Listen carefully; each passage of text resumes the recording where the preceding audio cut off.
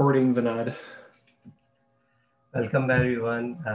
Welcome to the April 8th CHAOSS Value Working Meeting. Please add yourself and tell us how you're feeling or anything you want to share. And then the topic for today is we have three metrics that we started in the last meeting. One was organizational influence. Maybe I put the link in the chat.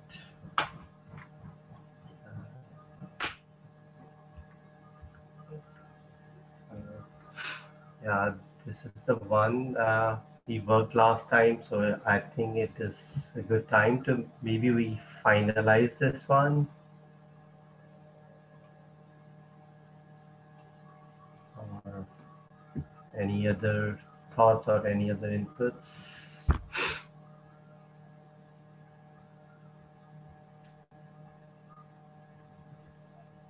Should we take a few minutes just to take a look at it? Hi, Stephen. Hi, Stephen. I always have to get my head back into Sure. What we're looking at. I've posted the minutes in the chat to Stephen since you have joined now. So. Yep, I am adding myself. Thank you.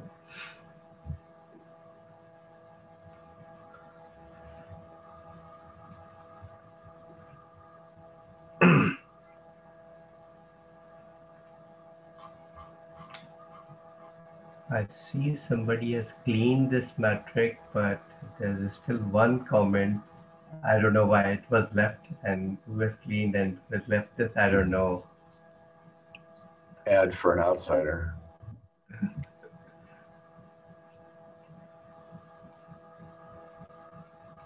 Yeah, I mean, that makes sense.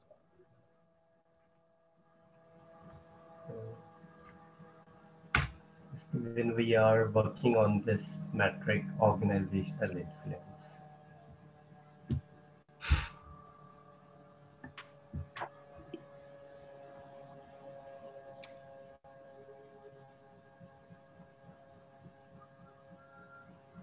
It's come up a lot in class the past couple of weeks as the students do their community architecture analysis assignments.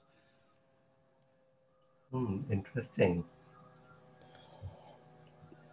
How many of things like these, since they're game students, the UNICEF or the Microsoft Visual Studio website version, you know, how these things are actually open, but not really open to external contributions. So.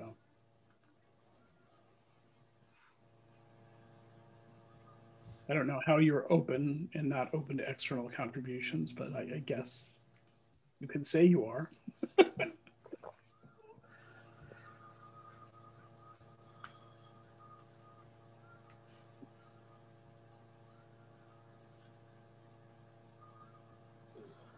Hello. Could someone share the document with me? Sure.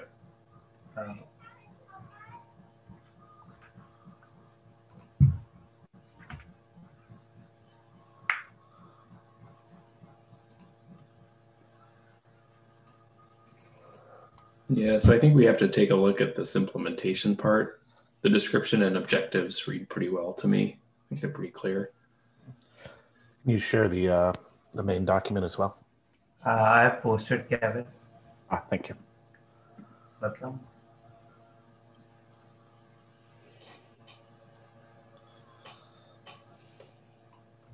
It still looks like it's still rooted in share a voice. The social media and spread part of it? Or? Just this whole thing, just the implementation part. It doesn't look like we really clean that up. So the question would be like, how do we determine, excuse me, how do we determine organizational influence? And maybe Sean and Stephen, if your students are doing this, I'd be curious as to what they're looking at. And Sean, I think you've done this before too. So if you could capture some of that. Let me see here. I mean, it's a function of how many organizations are contributing at a high rate. and how many organizations have a seat on the technical steering committee. Those are the two ways that at least larger open source projects have influence exercised by organizations. Yeah, I was going to say the number of organizational employees in a project is one way. Level of contribution from those people. And then we discussed briefly last time, how much say does one particular organization or group of organizations have over the direction of the project? And that's where the technical steering committee seats at the table become a factor. Because I think the TSCs largely exist to ensure that organizations who contribute a lot of human resources have a role in determining what the project does and does not do. And again, this is especially for larger projects. So I've been jotting some of these down. Go ahead, Stephen. Sorry. I dropped the assignment into the in the chat. So in addition to having them run Cauldron, they run the Callaway coefficient of fail, and they do a lot of diving into what's the IRC channel and where it's the source code repository. What is the Callaway coefficient of fail? Oh, the Callaway coefficient of fail is a venerable blog post by Tom Callaway, formerly of Red Hat, now of AWS. Oh, I know Tom. Yeah. So this is, I mean, this is. It's like Tom to have a coefficient named after him. You could accuse people of having a high Callaway coefficient of fail. If you want to put somebody down. Is he the one that named it? Oh, sorry, go ahead. Yeah, it's in part tongue-in-cheek, but there's value in it. I mean, especially with students who are just trying to wrap their heads around what open source is and how open source communities work and stuff like that.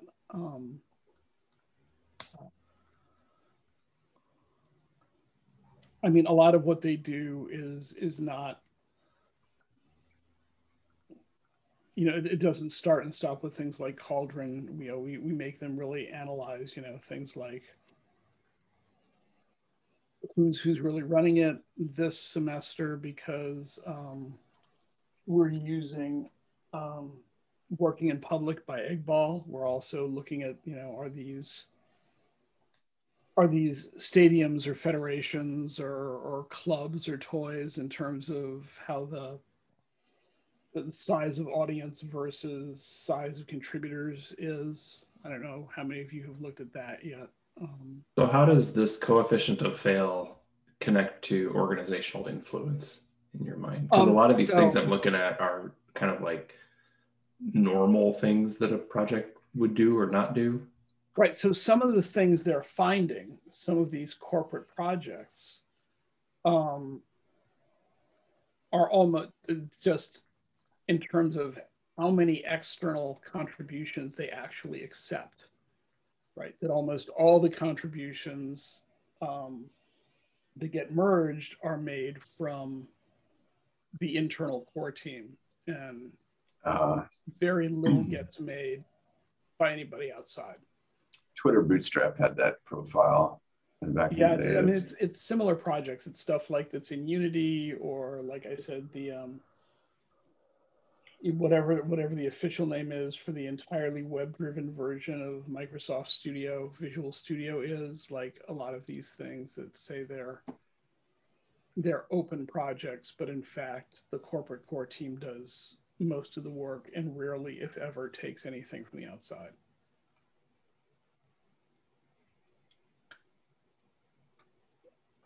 Okay, I got that jotted down.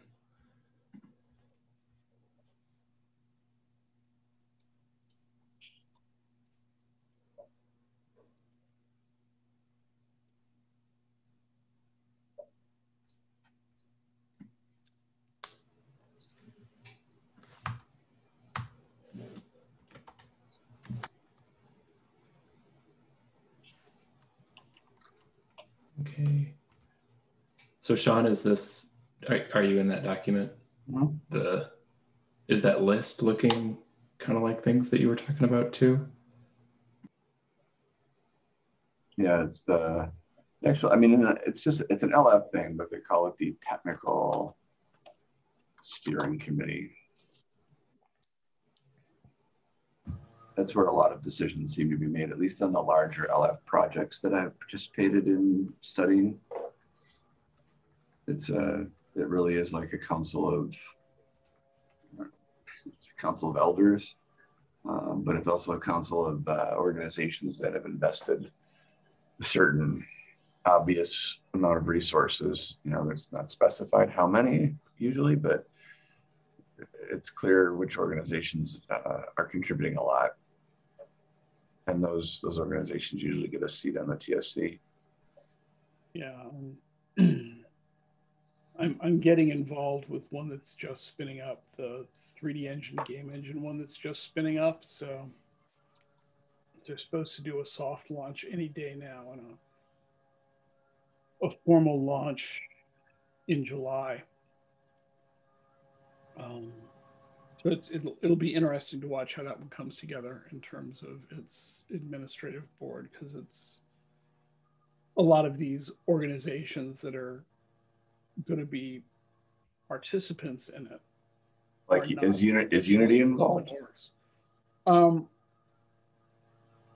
have been told, I mean, this is, you know, I never said this officially, but it will be public soon enough, this is Amazon moving their lumberyard engine, which is a fork and or a collaboration with Rytech on their engine over the years, and that's getting dropped into the foundation. And there are lots of, you know, so we've been told that there are actually people like, you know, folks from Unity and Epic who want in, even though they're competitors, right? So, well, they're not open either.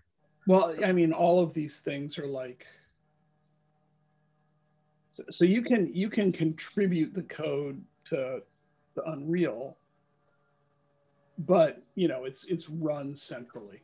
Right? Yeah. So it's again one of these things. You know, core of elders or core of corporate masters, right? Yeah.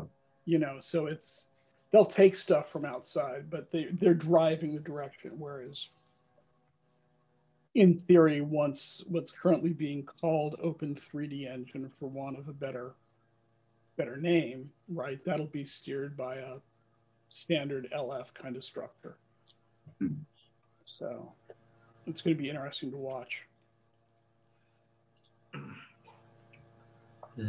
Reading Elizabeth's comment on the contributor, it feels like we really need to have a glossary of terms.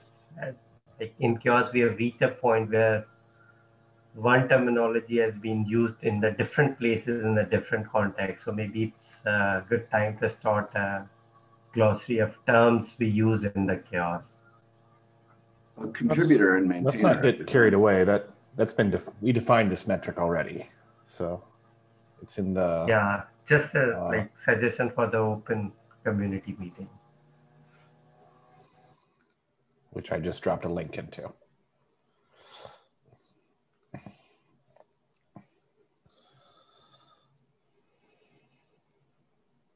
So Sean, there's an outstanding question, I think, on one of the things that you had said.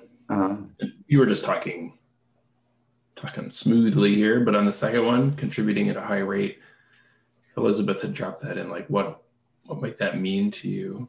Is it like for the TSC? I think it still falls back to code. Like, they're not looking. You don't get on the TSC if you're a big issue creator, but you don't contribute code. The people on the TSC are generally writing code or leading people who write code. So any other kinds of contributions are incidental, typically. So what does high rate mean? I think that's the question. Well, it's all relative, but if you look at the commit records and organizational affiliations of any project, some 1 to N organizations are going to look like they're working hard on different parts of this. And if it's a 3D engine, then it's a large system. and those, there's going to be like it'll be the reverse of a hockey stick. It'll be more like a Poisson distribution where you'll have a few at the top and then many, many more at the bottom. Or in the case of something like Twitter Bootstrap, you'll just have the people, these are the orgs that are running it, and thank you for your pull request. No, thank you is the typical response. So it's, there's different ways that control can be exerted or influence can be exerted in a project. One of them is having some mass that justifies to the community that you would have a seat at the TSC organizationally. The other is simply to have one organization like Twitter that controlled Bootstrap, who their internal development team kept a tight lid on who made contributions and rarely allowed somebody who wasn't in that core maintainer group to make a contribution. And then there are more democratic kinds of approaches where influence can still be a factor. When I'm trying to think of,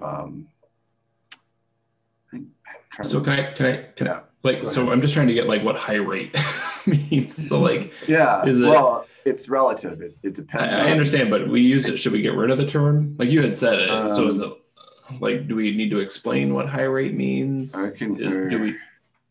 Kevin put something in there too, or something. Yeah, just something that might orient a reader of this metric. And I agree that it's all relative, but like what are contributing change requests that I'm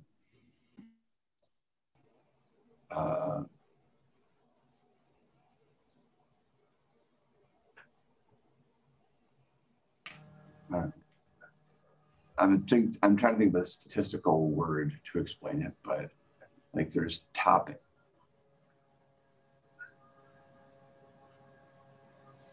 Within a,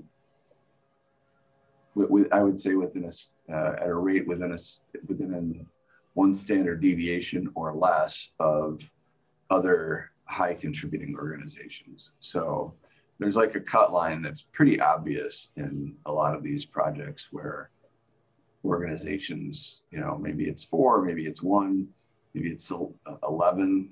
I don't know how many there are in Kubernetes, but I would imagine that there are organizations contributing at a high rate of change to different parts of Kubernetes. And so they might, but Kubernetes has multiple TSCs, so people might get seats at the TSCs where they're making the greatest contributions. And technically there's some justification for this because you want the people making the directional decisions be people who are deeply familiar with the code to some extent.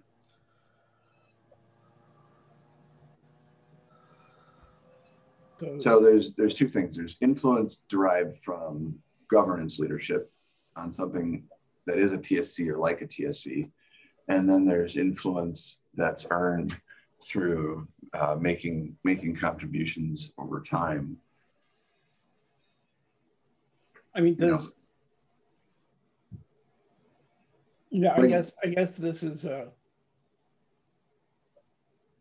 non-automated piece of analysis, but I mean, a lot of these, in a lot of the docs for a lot of the projects, it may be, some of them publish paths into how you get to go from like contributor to maintainer to those kinds of things, right? And right. But I don't think there's anything near standard enough where you could just, I don't think anybody says, once you've had 15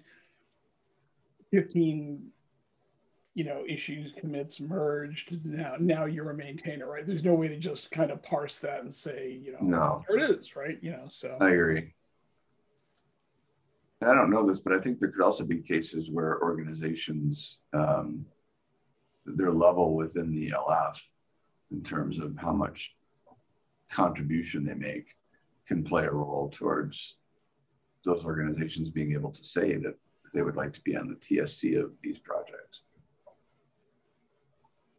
Well, I mean, I know I don't remember what it is off the top of my head, but in the slide deck they were passing around for this Open 3D engine, when they're talking about the various seats on the various boards, Yeah.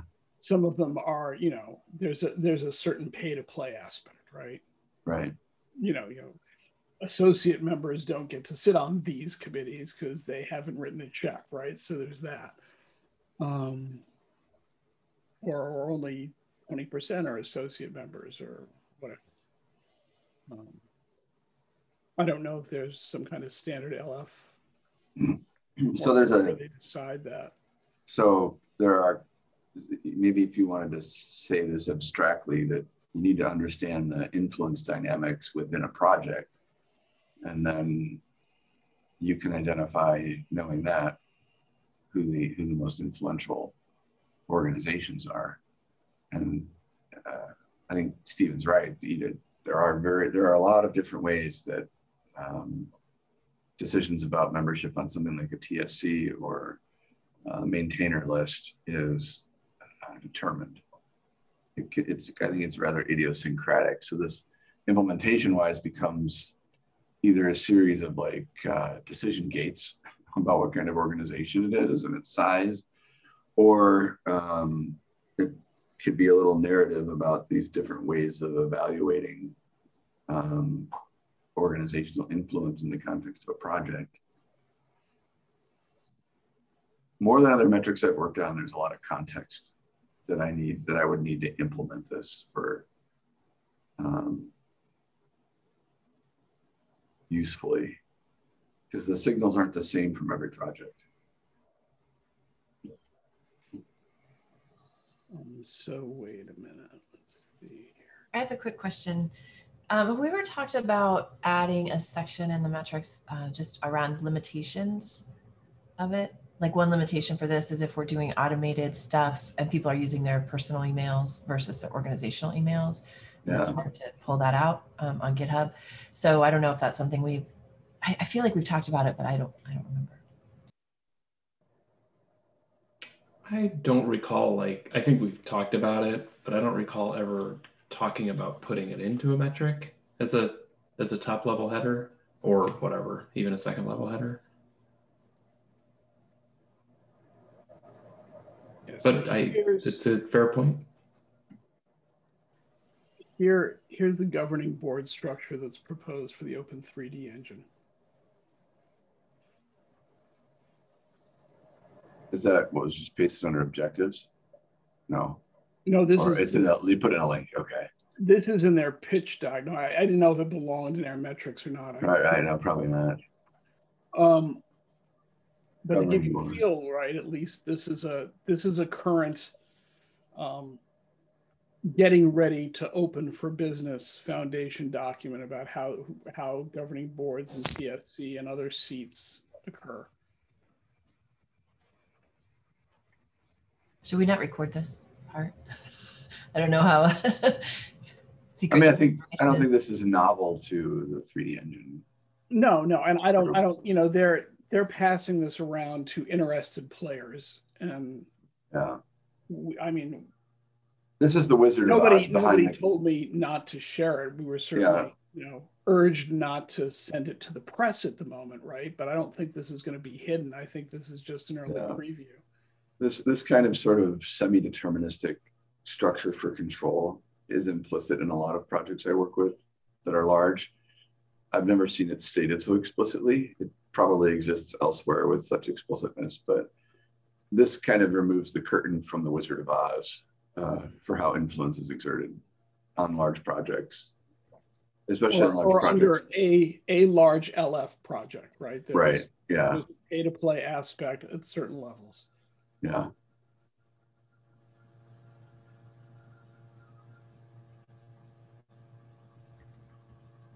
Yeah, like I contrasted Ruby on Rails with Twitter Bootstrap, and I forget the third one in a paper long, maybe 8 years ago. And there's sort of the central control, there's the shared control, which is this third one, and then there's the very democratic control like Ruby on Rails had. And none of them are LF projects, but I don't think that those patterns are those three high-level patterns, I think, are ways that organizations run. And the more resources that an organization has, the more likely they are to have this kind of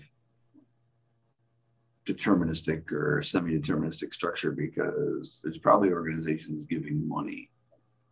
Yeah, well, in this case, there's definitely organizations giving money, but it's also just the size of the project, right? They're Right. trying to flip an industry here. They're trying to start off as something with tentacles everywhere. They're not trying to start off as, you know, IPI. This is not a private project that eventually popularly grows to take over how things are done. This is like, boom. We are trying to flip the games industry to open, and the games industry has a lot of players and it's a lot of money. Yeah. This isn't just the games industry. They've got auto manufacturers in here. They've got architectural companies in here. It's about 3D engines writ large, not just games. But the tech coming out of games, and a lot of the interest is in games. So yeah, there's a lot of small players who need a little bit of this, but don't want to pay the price tag for something commercial. They'd rather have it be open and maintained and modifiable, so you're not waiting 3 years for a feature you really need. Yeah.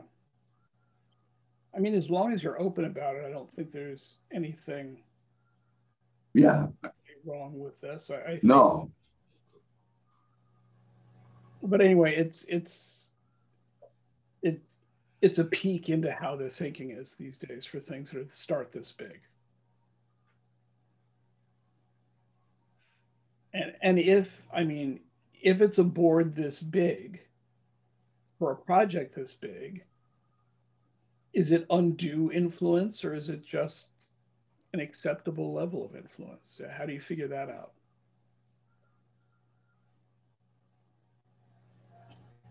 I mean, I don't know how we get information like this out of GitHub repos anyway. It would take, you know, something, a human or something that reads, you know, wherever they've got their governance structure stuff published.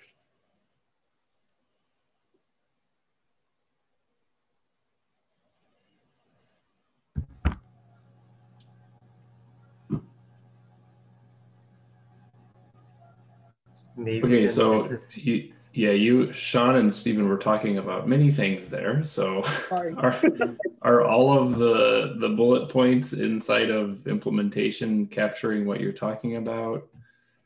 That was a fairly wide-ranging many things. Yeah. Well, and I think it's important. The key thing is that wide-ranging number of things emerges from just the nature of influence in open source being complicated and diverse. Like, it's not the metric that's complicated or complex, it's the nature of influence in open source. And so our challenge is to represent that coherently.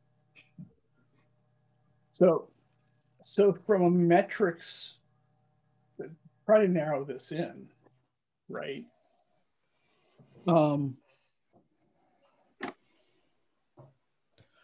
Organizational, when you essentially have a product or a project that comes out of a web of organizations to begin with, then is this metric looking at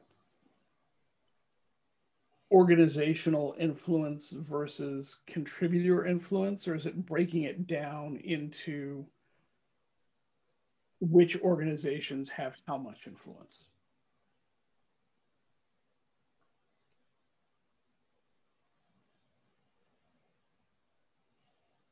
Right. I mean, there's the core team is Facebook, right, for that particular project that I'm, of course, now blanking on because we started to talk.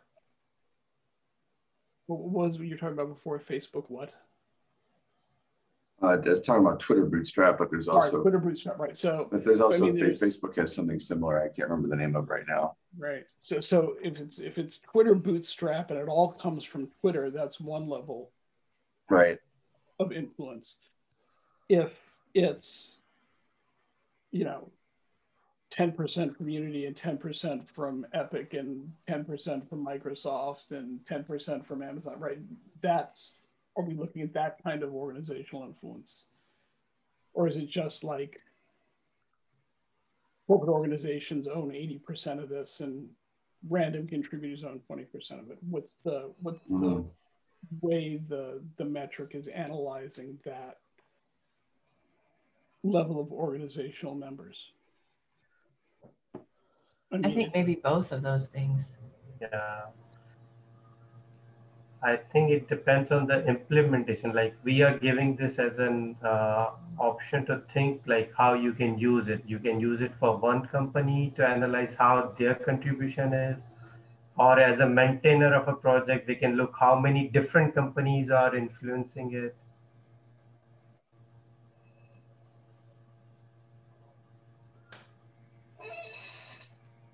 Or even a specific company interested in looking at how much they have influence on a particular project. So it's like from 3 different perspectives. Thank you, Vanud. That's what I was trying to say and doing a bad job of. I think it's a good summary.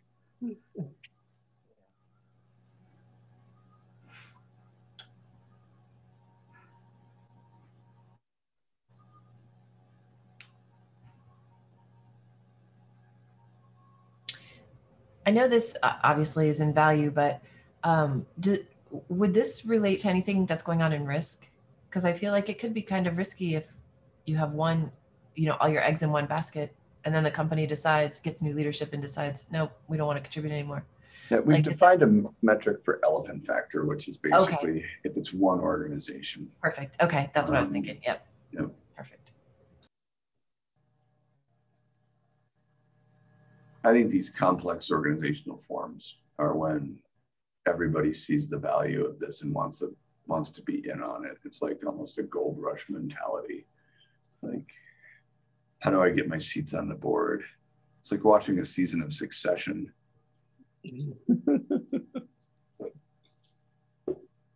Yeah.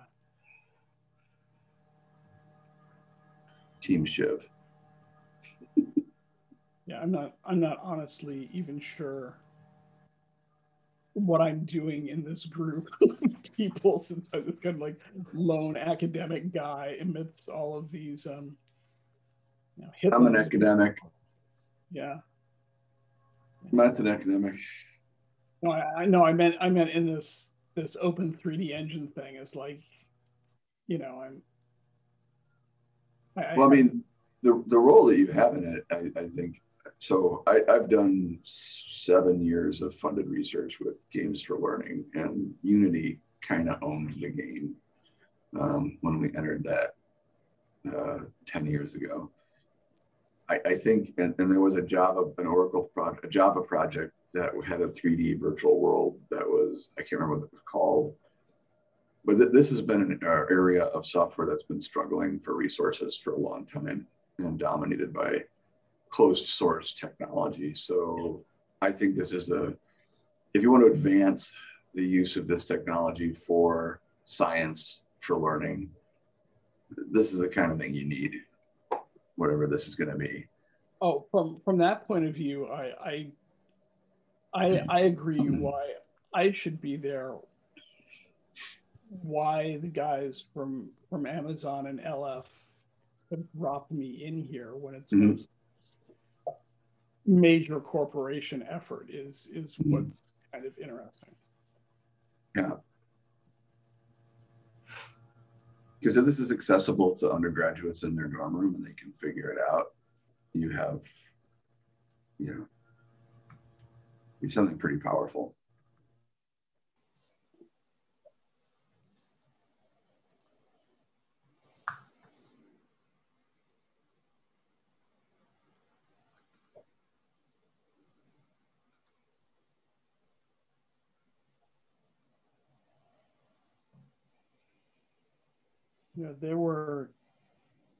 They're supposed to do the soft launch of this next month. We're trying to push it out to the Game Developers Conference in mid-July.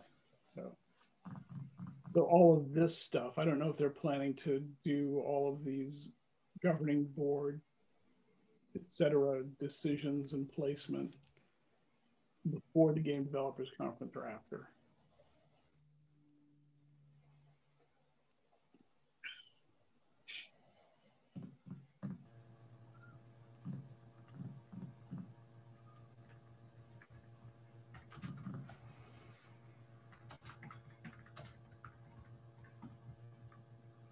It's a good list in implementation.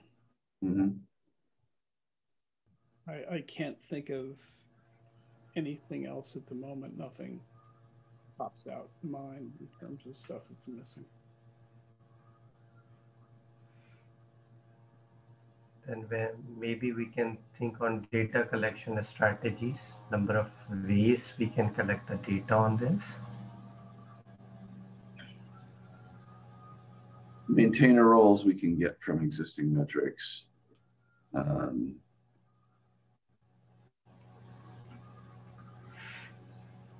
Level and types of contributions we can get from existing metrics.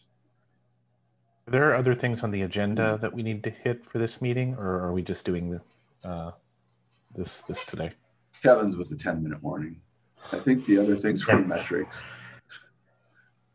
So we have two new metrics to start with, which is like value organization bring to open source project and value organization drive from open source project. I don't think we have time to start this. Maybe we finish influence and then focus on these two will be the best strategy I propose. Makes sense. And one thing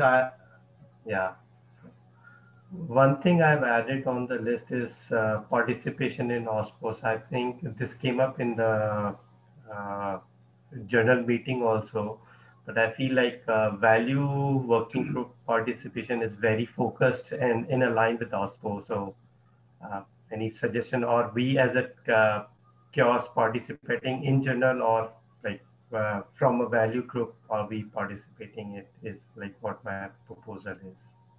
You say journal group, what do you mean?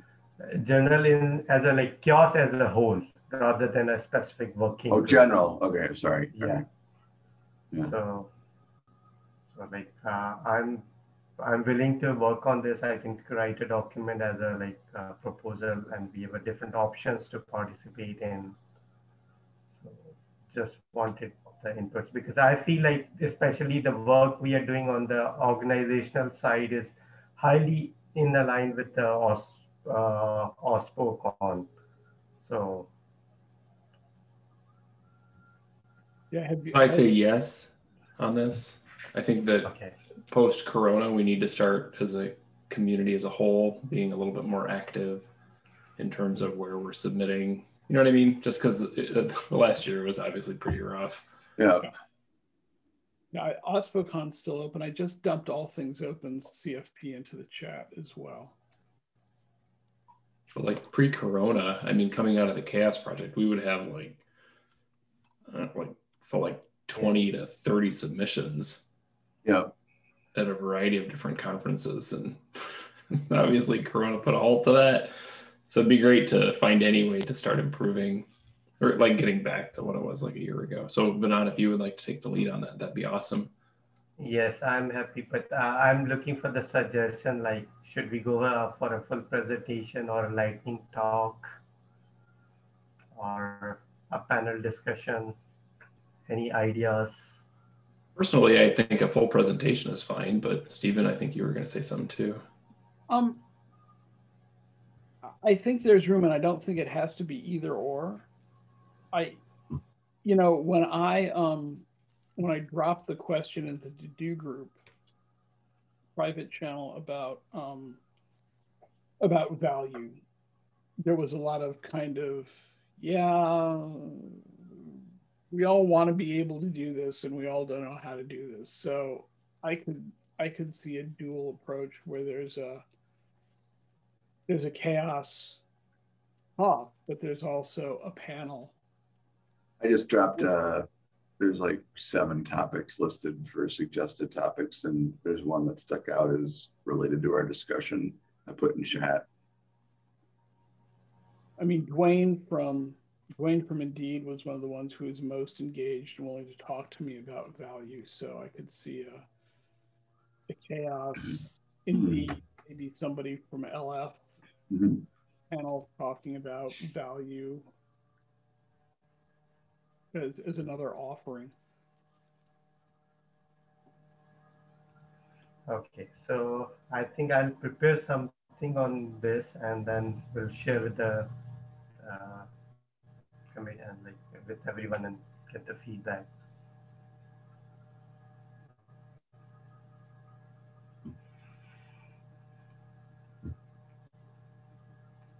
Ron, is that a title or a T-shirt? Or That's a suggested topic for the OSPOCon. Interest while driving current communities. So like on their Add it to the website, list. that's one of the suggested topics. And I think the discussion we just had of the suggested topics fits really well under that one. Yeah.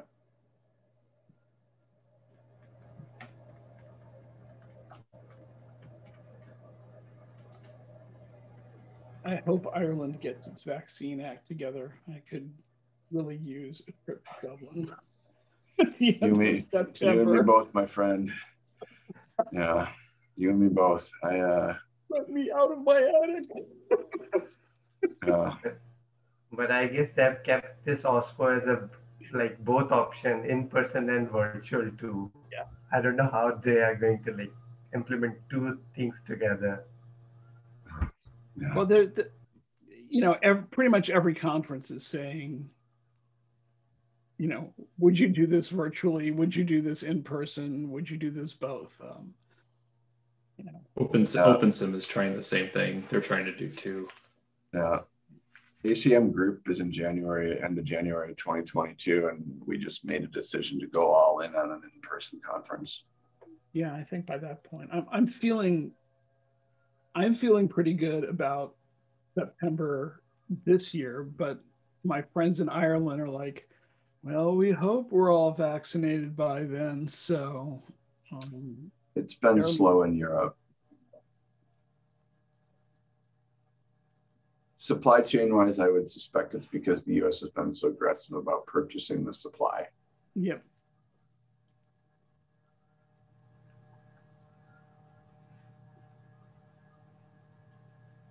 Yeah, I also wouldn't mind going to North Carolina after I go to Dublin.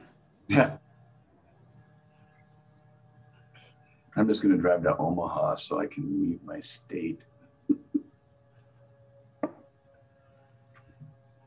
So we have two more things on the agenda. Okay. One is like spring cleaning, anything. Last I looked, there are nothing in the pull request, but there are some issues on the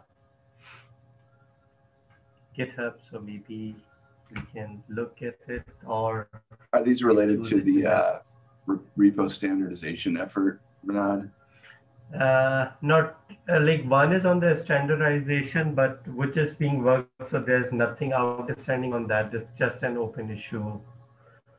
But I see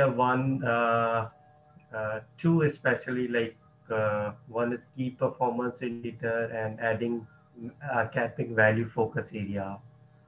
So maybe like we are at the end of, we have 2 minutes in the meeting. So maybe we keep it in the next meeting and add it to the priority to bring something on those. I think academic value as a focus area would support some of the work that we're doing examining open source scientific software. So okay. I might change the word academic to scientific because it communicates something, but we can talk about it next time. Okay. Okay. So I'll keep it in the next time's agenda.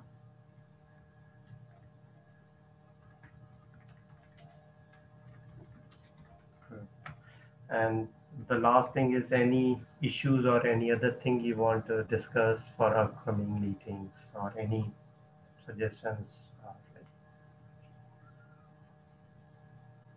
Just day and time haven't been announced yet, but I did get a birds of a feather proposal accepted by this conference. I don't know if any of you know it or not, but talking about academic value related stuff, i.e. how do we talk about and credit people for their open work in an academic context. So yeah, one of our good friends, Karthik Ram, is a organizer. Okay. So I don't intend to come come to that with any answers. I plan to mostly try to get people in the room talking about what their thoughts are on. Mm-hmm. But that may And address academic So, values. So when is it due? Maybe we can bring this topic first in the next meeting and discuss the ideas for that. I think the call for presentations is gone. It looks like. Yeah, It's yeah, May but 4th and 5th. It's coming right up. yeah, Less but than a month. I'll have that. I'll have that birds of a feather. That's the only thing that isn't set on that is which day and what time. Mhm. But that discussion group will happen. So I can try to bring whatever we've been talking about in here to it and bring stuff back from it to this group. And obviously, I think it's free. So if the timing works, people who want to hop in and add their 2 cents are more than welcome. It's May 4th and 5th. Yep. Yep, it does look as though And it our is next free. meeting is on. Our next meeting is on. Next meeting's on the 22nd, right? Our next. Yes. So we can brainstorm it a little bit and help you out. So I'll bring it to the top in the next meeting. So we are at the end of the time. Thank you all for your participation and support. Happy to be here. Yep. Advise. All right, folks. See you in 2. Hey, everybody. everyone. See you in a couple weeks, See you. everyone. Take See you. care.